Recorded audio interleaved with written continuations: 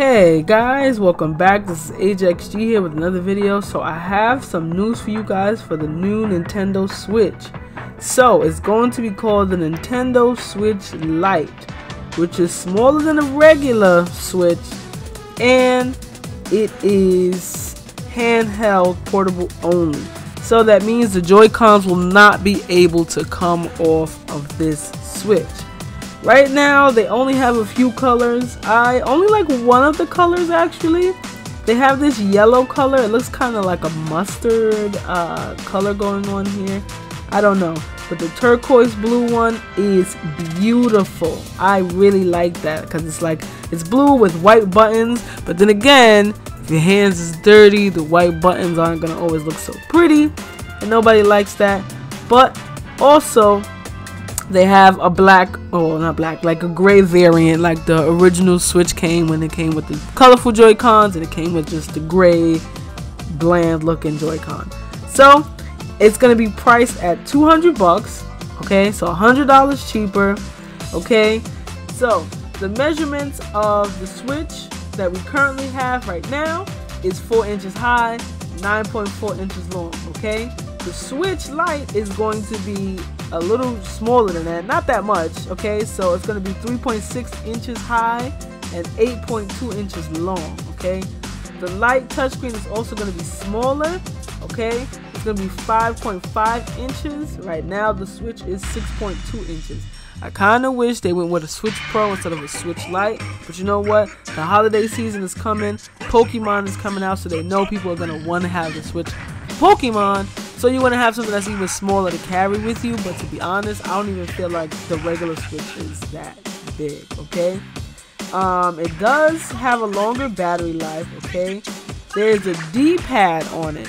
I am so jealous because we have these bum-ass directional buttons on the Switch, and I really want a D-pad. That's why I'm going to buy an 8-bit controller for the Switch when I play Mario Maker, okay? Because the D-pad on the Pro Controller is ass, okay? Like I said, the Joy-Cons are not detachable, so they stay on the controller. Also, it won't be able to be docked, okay? And it won't come with a dock. So if you have a dock and you're like, oh, I have a Switch Lite also, and you want to dock your Switch Lite, no, you can't do that. Sorry. It only comes with the charger and the Switch, okay? The Switch Lite can play all games that are in the Switch library, okay? So you don't gotta worry about, oh, the games are only supported for this and for that. Compatible with all the games, so you don't have to worry about getting another Switch, okay? If you want another Switch because you feel like your Switch battery life is not that good and you want something that's a little better, of course, go with this option. Okay, you can play wirelessly. Okay, you can use a wireless controller, so you can use a Pro Controller with it because it does come with a kickstand, so you don't have to worry about not having a kickstand. Okay, so this is the news for you. I did say there's a longer battery life. If you want to know, it's literally in half an hour more. You know, companies like to say, oh, longer battery life, and you think, okay, I can get another hour to 2 hours on it. No, the regular Switch battery life is 2.5 hours to 6.5 hours.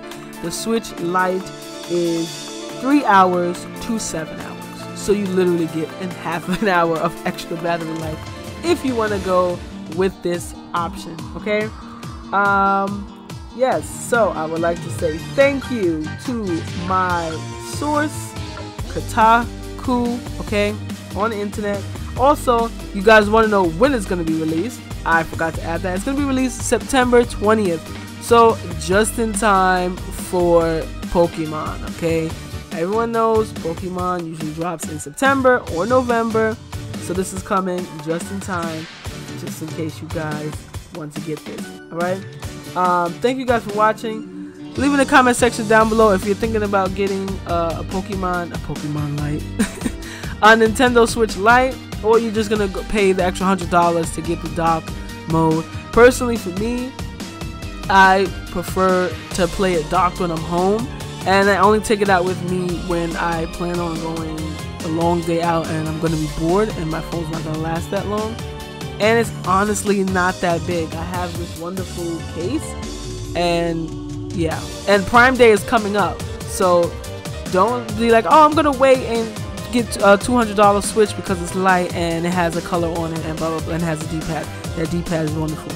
But Prime Day is coming up on the 15th and 16th, so even if you're paying $300 for a Switch, you may get 2 games with it. So you're getting a $420 price point for only $300. So just stick around for that. Alright guys, this is AJXG here with your gaming news. AJXG out.